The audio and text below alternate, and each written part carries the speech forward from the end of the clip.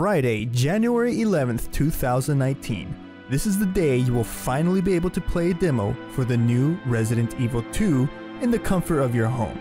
It will be available for download on your PS4, Xbox One, and PC.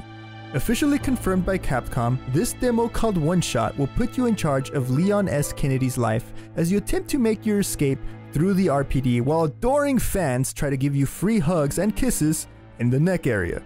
However, in this demo, you will only have 30 minutes of playtime to accomplish this. This is the very reason why it's called One Shot. Once your 30 minutes has expired, the demo will no longer be available to play on your account. What in God's name? Congratulations.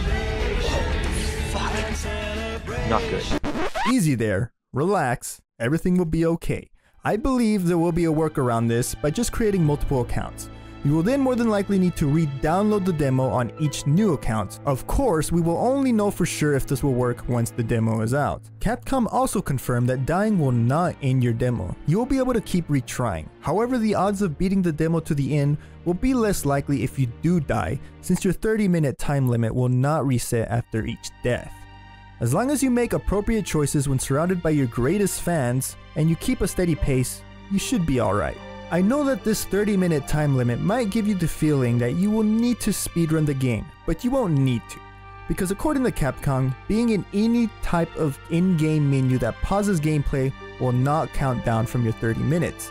So don't feel too rushed when looking at your map if you're lost, reading documents for lore, or inspecting, checking, and rotating items in order to figure out that pesky puzzle you may be stuck on. Just remember, if your gameplay is stopped, your 30-minute timer will stop as well. And with that, I'll be ending this video. RE2 Remake is only a few weeks away until it's officially released on January 25th, 2019. I'll be doing a collector's edition unboxing and a live stream with the PC version of the game on max settings right here on the Death Count channel. Thanks so much for watching, and like always, rock on.